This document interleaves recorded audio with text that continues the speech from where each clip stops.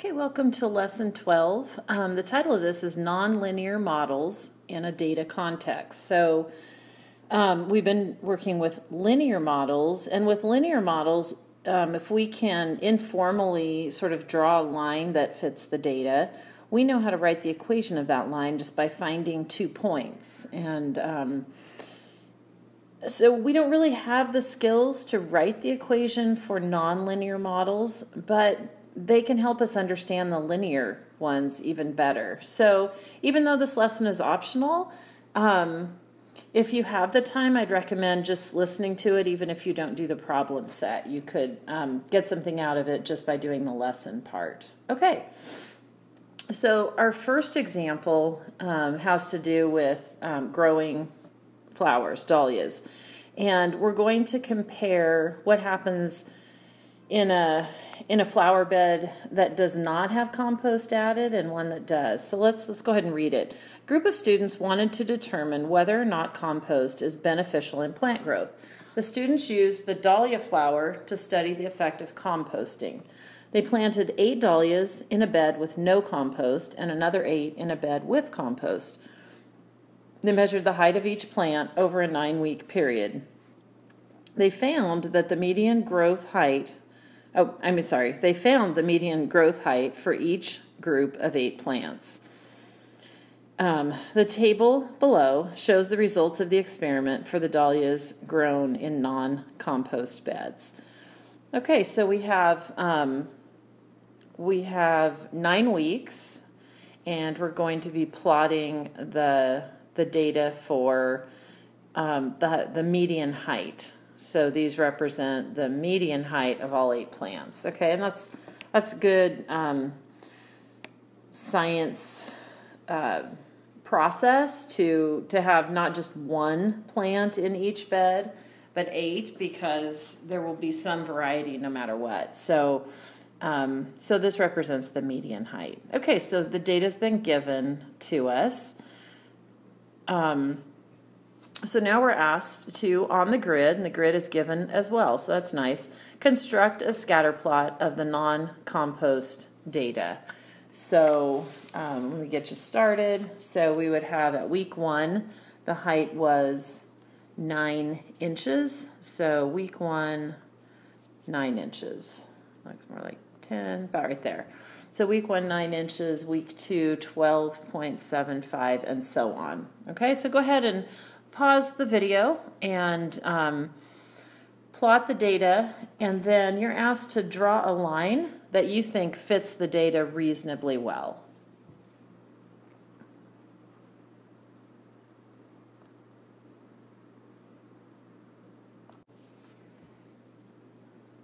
Okay, so here is the completed scatter plot for the non-compost data. Not only does this definitely look like a linear trend, it almost looks like the equation of a line itself, not so scattered. So here's a line that pretty much goes through every single data point on that. So here's the linear model.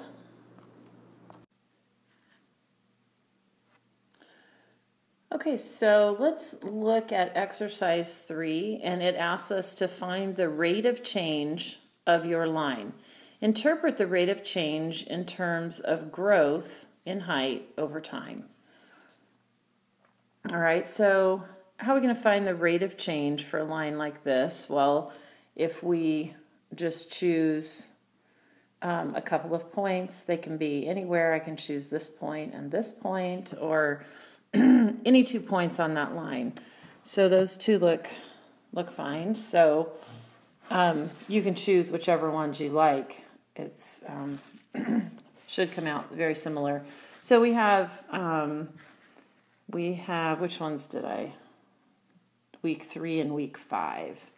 Okay, so week 3, the point is 3 and 16 and 25 hundredths.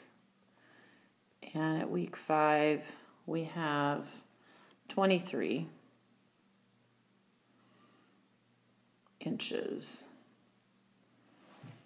Okay, so the rate of change is going to be the change in the height the change in the dependent variable. So it's going to be 23 minus 16 and 25 hundredths divided by the change in time, which is going to be 2 weeks.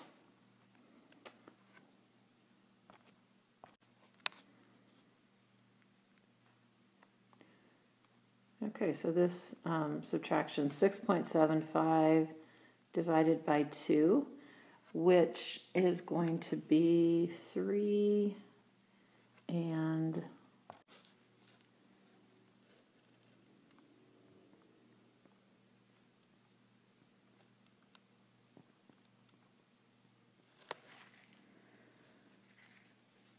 okay, so using those 2 points, I found a rate of change of about 3.4. And now what are the units on my rate of change? 3.4 inches per week, because I have inches in the denominator and weeks in the numerator and weeks in the denominator. So interpret the rate of change in terms of growth.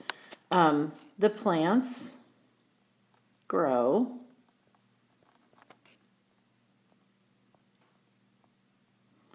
on average about 3.4 inches each week. Okay. So now we're going to look at number 4, and we're going to look at that rate of change. So describe the growth, change in height, from week to week by subtracting the previous week's height from the current height. Record the weekly growth in the third column in the table below. The median growth for the dahlias from week 1 to week 2 was 3.75 inches, okay, because they went from 9 inches to 12.75. So from 12.75 to 16.25, we've got 3.5, about 3.5 inches. Okay, doing that subtraction, I actually find it easier to count up. So from 16.25 to 19 and a half, that would be 0.75 and 2.5. That would be 3.25 on the next one. Okay, so there is some variation here, but not very much, right? You may have gotten something different if you use 2 different points for the slope, obviously. This one is 3.5. From 1950 to 23 is 3.5. And then this next next week it grew 3 and 75 inches. And then up to 30 would be 3.25 the following week. And then 3.75 and then 3.5 the last week. Okay, so I got 3.4 for the slope. Anywhere these rate of changes go from 3.25 up to 3.75, so that's about right in the middle of that. So about 3.4, 3.5 would be reasonable. And so you can see by these rates of change from week to week why this graph looked so evenly spaced. Okay, so as the number of weeks increases, describe how the weekly growth is changing. So here's where we're going to write that statement that compares the 2 variables. As the weeks increase, the plant height, blah, blah, blah. So go ahead and pause the video and do that. You could also move on to 6 and 7 at the same time.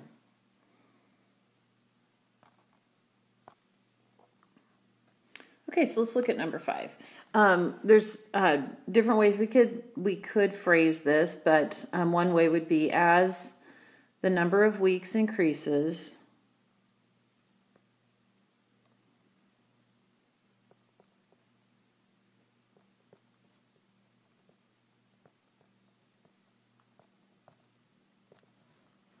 As the number of weeks increases, the weekly growth stays the same or stays about the same.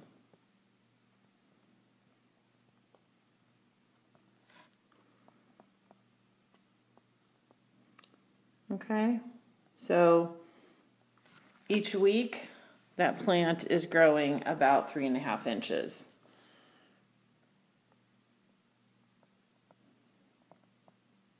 I'm going to say 3.4 because that's the slope I got. About 3.4 inches each week. Okay. How does the growth each week compare to the slope of the line that you drew? Well, we saw that the weekly growth went from 3.25 up to 3.75.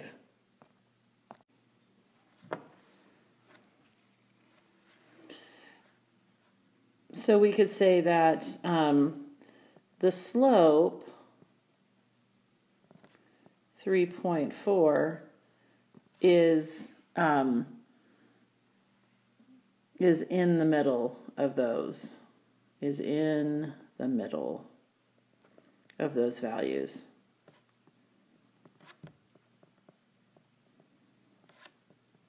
Okay, so it's kind of an average growth per week. Varies a little bit each week, but it centers on about 3.4, 3.5. Estimate the median height of the dahlias at 8.5 weeks. Explain how you made your estimate. So I gave you time to work on this one too. So let's go back and look at the data. At 8 weeks, it was 3.375. 33.75 inches. And then at week 9, 37.25 inches. So we're asked at 8.5 weeks. So what do we think? Well, it should be about half of the growth. So if let's go back. I'll write it here. So if the plant grows, the plant grows 3.4 inches a week in 1 week, then in half a week, it would be half that, right? Then in 0.5 weeks, it would grow half of that, which would be 1.7. It would grow,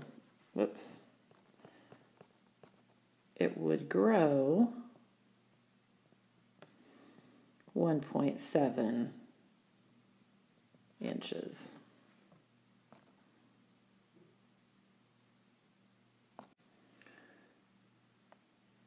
So my estimate would be where it started plus 1.75. So it would be 33.75 plus 1.7, which is equal to 35.45.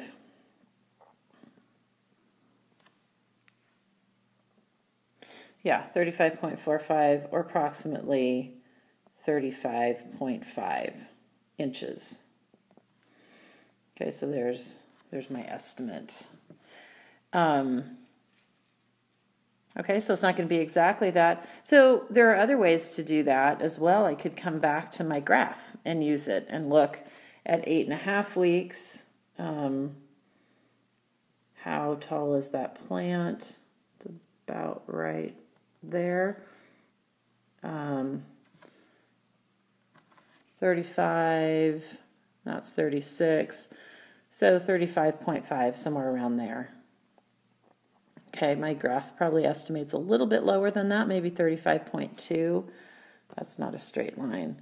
So somewhere right up in there between 35 and 36, probably 35.2 or 3. So it's another way to do it, just from looking at the graph, 8.5 weeks.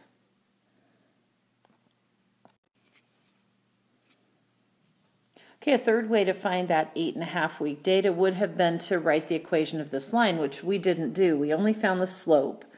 We didn't find the actual equation.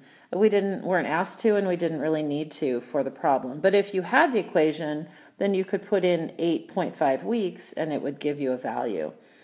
Okay, so let's look. So this has been a linear model, just like the ones we've been doing. It's a very strong linear trend in that data. Okay, now we're going to look at the compost bed. So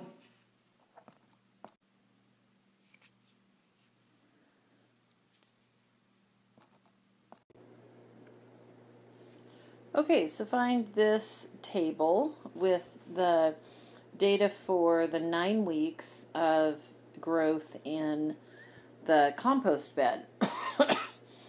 And you can see pretty clearly that it's having an effect. If you just look at week 9, even. If you look at week 9 and compare it to week 9 of the non-compost bed, it looks like it's about getting close to triple the height. Okay, so let's look at what you're supposed to do. You're going to construct a scatter plot, and the grid has been given here for you with the weeks and the median height for the compost data. And you're asked in number 9, does it form a linear pattern? And then number 10 asks you to do the same thing we did with the non-compost data and to find the weekly growth in inches for the 9 weeks. So each week, looks like from week 1 to week 2 of the compost data was a similar type of weekly growth. And then, but you're going to do that for all of them through week 9. And then you're asked to make another statement. As the number of weeks increases, describe how the growth changes. So we're obviously going to see some change. It's not going to stay at 3.5 the whole time.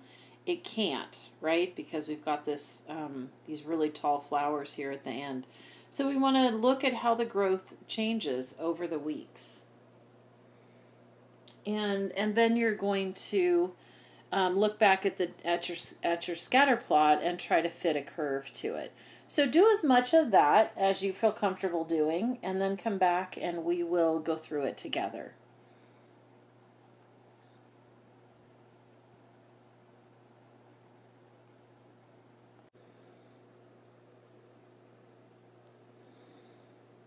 Okay, so I have the scatter plot completed here, and it does not look linear in the way that the other one did. So we see kind of slow rates, and then you notice the rate is increasing quite a bit through this part of the graph. From about week 6 through week 9, there's pretty steep growth. So from week to week, a lot of growth, whereas down here from week to week, not so much growth. Okay, so let's look at number 10 together now. So number 10 asked you to subtract, find the difference from week to week as you go down this chart. And so I'm going to show you this filled out, and then we'll discuss number 11, which is to look at these weekly changes and make a statement about it.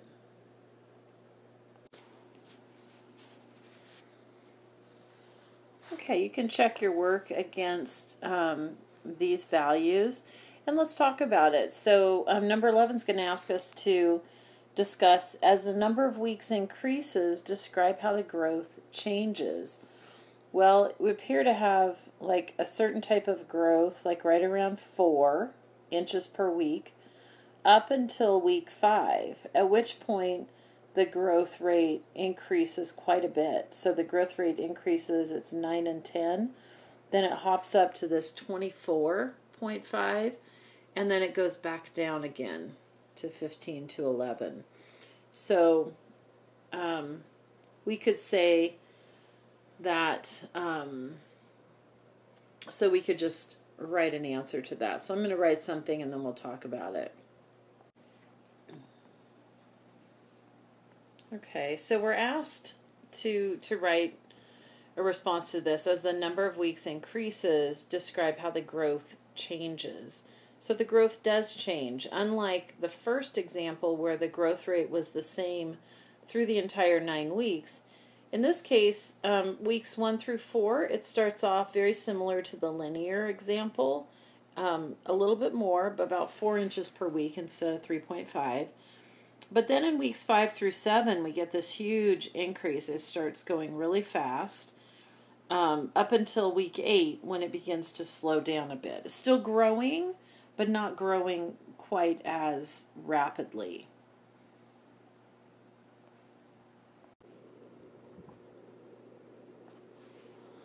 All right, now you're asked to sketch a curve through the data. When sketching a curve, do not connect the ordered pairs, but draw a smooth curve that you think reasonably describes the data. So, okay, so let's look at that. Here is the scatter plot. Yours should look pretty similar. And so what I'm seeing, and one thing that might help you with this would be to use a piece of string or yarn to kind of lay down. So I see the curve coming up like this. Now I'm going to draw it a little bit different than it is in the answer key myself. I'll show you both, but I could draw a curve. Let's see, here's my first attempt. I could come up here, and then I'm going to have it even, kind of flatten out like that. So see how it kind of comes up real rapidly. And remember what we said happened about week 8 to 9, that the growth rate slowed. So that's right here. Okay, so this is the steep part right here is that rapid growth part of, weeks, from weeks 5 through 7. We said weeks 5 through 7 is really fast growth, and then it still growing but slows down a little bit. The graph that's in the answer key looks more like this. So it doesn't show that slowing down as much as I think that one might fit the data better. But you can see there's no, in the way that we're doing this here, there's no really right answer for that. So whatever you see as fitting the data will work for this. Okay, so let's go back and look at the questions that we're going to answer for this one. All right, so look at 13. Use the curve to estimate the median height for the dahlias at 8.5 weeks. Explain how you made your estimate. All right, so in this case, we're going to go straight to the curve and use it to estimate the median height. We can't use that rate of change like we did before because the rate of change is not constant. Okay, we don't have a constant slope or constant rate of change, so we can't use that. But we can use our closely fitted curve to do that. So let's look back at that. We'll use, start with this one. So using this one, let me get a different color here. 8.5 weeks, that's my point right there. It's this line. So it looks like 80, that's 85, like maybe about 86 centimeters. Let's look at the other prediction here. Right there, 80 to 90, again about 85 on that one.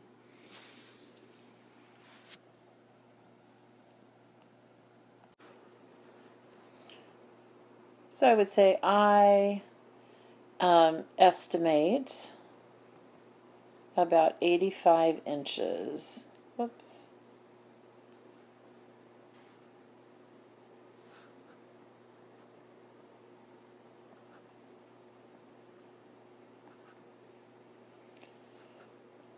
For 8.5 weeks.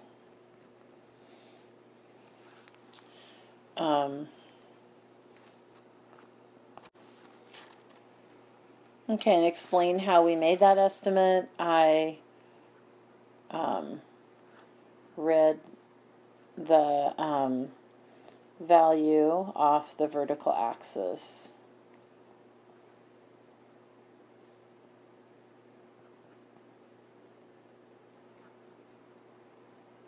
Whoops.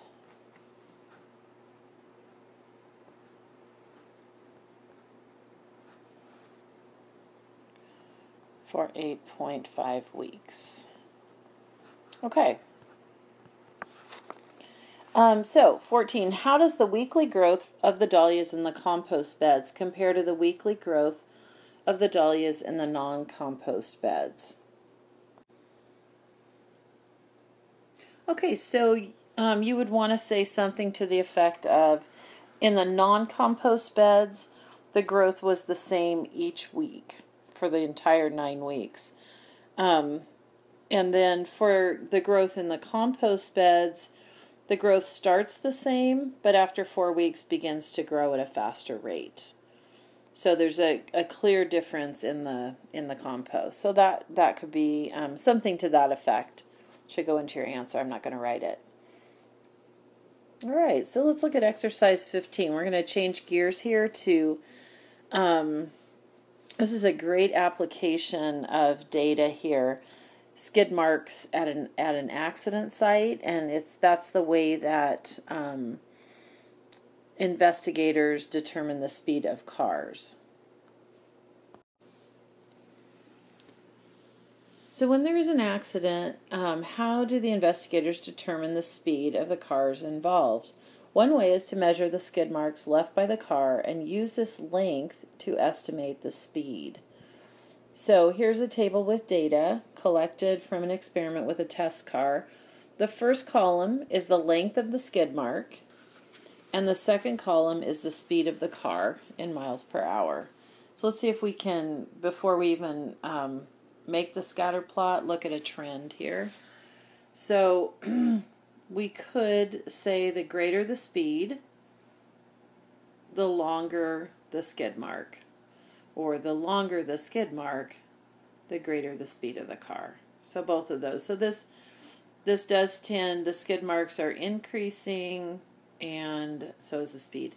So let's look at a scatter plot of that to see if we can tell if it's linear. So go ahead and plot these 6 data points on that grid. Okay, so here's the points plotted. And part B says the relationship between speed and skid mark length can be described by a curve. So this is a nonlinear situation, and you can kind of see a curve coming through here and then sort of leveling off a little bit. It's like a hill that starts out steep and then levels off. Sketch a curve through the data that best represents the relationship between skid mark length and speed of the car. Remember to draw a smooth curve that does not just connect the ordered pairs. Okay, again, a yarn or a string might help you to do that. Okay, so pause and draw your curve.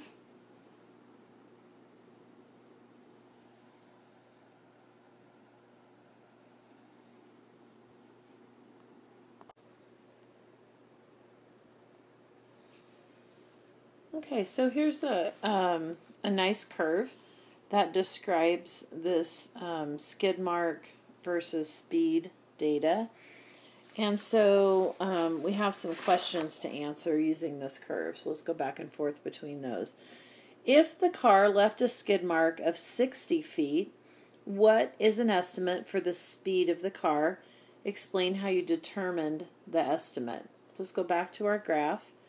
So if we want to know a skid mark of 60 feet would be pretty close to our 65 mark. It would be right in here. It looks like around 35.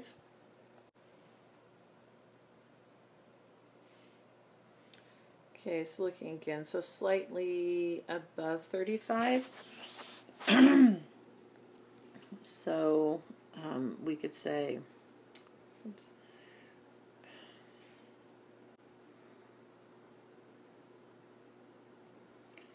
about, let's go a little above 35, so we'd go about 38 miles per hour for the speed of the car for a skid mark of 60 feet. Explain how you determined the estimate. We used the graph, so you could write something to that effect. Okay, a car left a skid mark of 150 feet. Use the curve you sketched to estimate the speed at which the car was traveling. So let's back up. And a skid mark of 150 feet is right here. And that value is between 60 and 65. So we could just split the difference there between 60 and 65, almost exactly in the middle of that. So let's just call it, whoops, let's just call it about 62.5, 62.5 miles per hour, 63, 62, whichever. Close enough. So about that distance if they're going 100 and if the skid mark is 150 feet. If a car, on part E, leaves a skid mark that is twice as long as another skid mark, was the car going twice as fast? Explain. Let's look at it.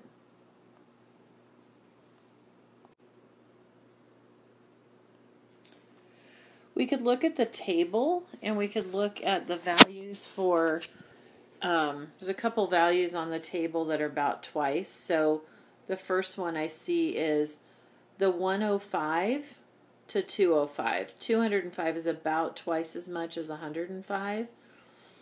And the car, so the skid mark is twice as long, but the speed is not twice the speed. It only went from 50 to 70, not 50 to 100.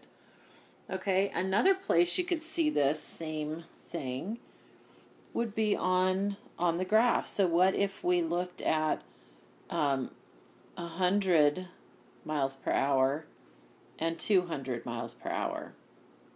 So we would see, 100 feet and 200 feet, sorry, skid mark. So 100 feet is about 50 and 200 is about 70 there. What about if we looked at a different part of the graph? What if we went from 50 to 100? So 50 looks like a little over 30 miles per hour, and 100 is about just under 50 miles per hour. So again, it's not twice the speed for twice the skid mark length.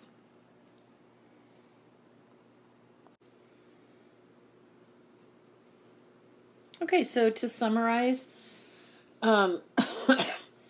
we looked at a linear pattern with the non-compost data, and we saw the rate of change was constant. It wasn't exactly constant because this was real life data, okay? But it was pretty constant. Remember, the rate of growth was anywhere from 3.2 up to 3.7 inches per week. And it stayed the same through the entire growth time. But when data follow a nonlinear pattern, the rate of change is not constant. So we saw big differences in the weekly growth in that compost bed data. So that showed that that was a good indication that it was a curve, some type of curve or nonlinear pattern. Okay, so again, rate of change is the key to being linear. The rate of change has to be constant for us to have a linear model. Okay, so this was an optional lesson, so you could do the problem set or you could just move on to lesson 13.